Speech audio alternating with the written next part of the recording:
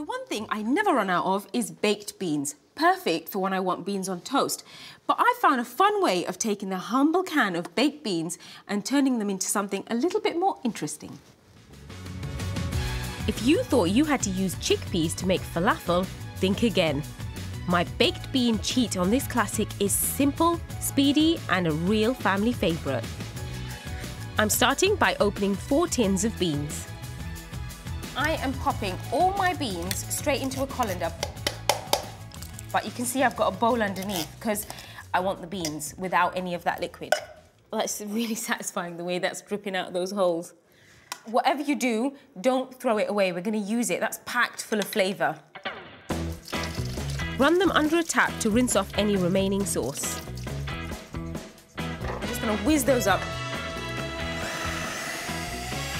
Every good falafel has garlic and lots of it. So I've got 6 cloves of garlic and then an onion. You want to be generous with the herbs. So lots and lots of fresh parsley. Add an egg and then season it well. Then we're going to add some chili powder and about a tablespoon of ground coriander and then cumin. I love cumin. So now, just to bind everything together, I'm going to add chickpea flour. And I grew up using this making pakoras. You know, that's the flour we had. What I love about it is that it's a very distinct, nutty flavour. It's a tasty alternative to regular flour and perfect for falafels. You can feel like the whole mixture kind of tighten up. You know it's ready when it doesn't just kind of gloop off. It's stuck. I mean, that's going nowhere. I've got a baking tray lined with some baking paper and I've got some water at the ready. If I dip my finger in, look what happens, it all sticks to my finger.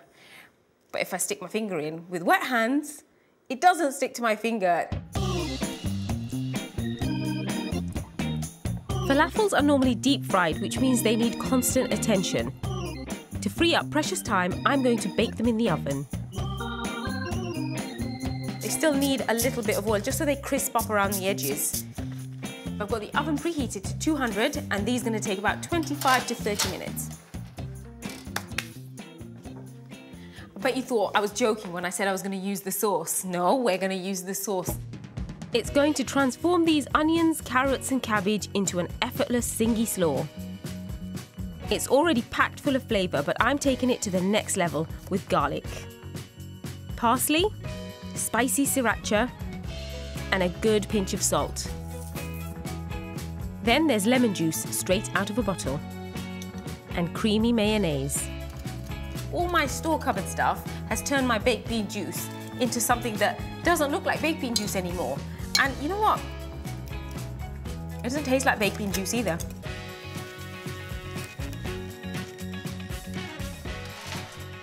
Oh, they smell amazing. Look, like crispy on the outside, but lovely and soft in the middle.